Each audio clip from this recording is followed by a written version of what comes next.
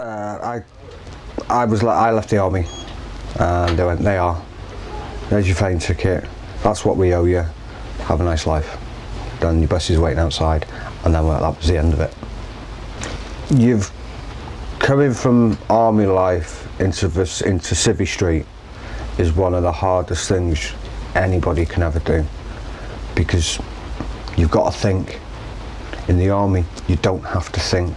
Everything's thought for you. Your meals are there 3 times a day. Your bed's there 3 times a day, as much as you want. You don't think. Everything's wrote down. You go and look at the company orders, part 1 and company orders. Then you know what you're doing the following day. You don't have to think. You come straight into civvy street, bang. You've got to start thinking, and it's hard. Shane suffers with post-traumatic stress disorder. The National Health Service doctors don't know how to treat post-traumatic stress disorder. They need specialist help.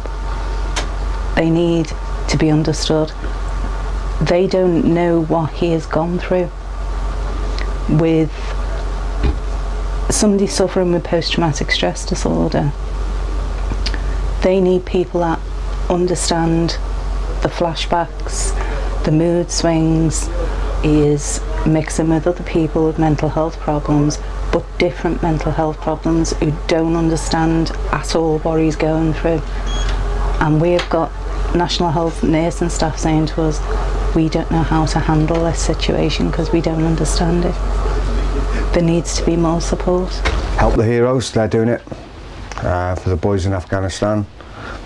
Veterans, I'm going to start going under veterans. And combat stress, there's another cracking one. If anybody is out there that is got, you think I'm give combat stress, and just go online. It's an 0800 number, and they're fantastic.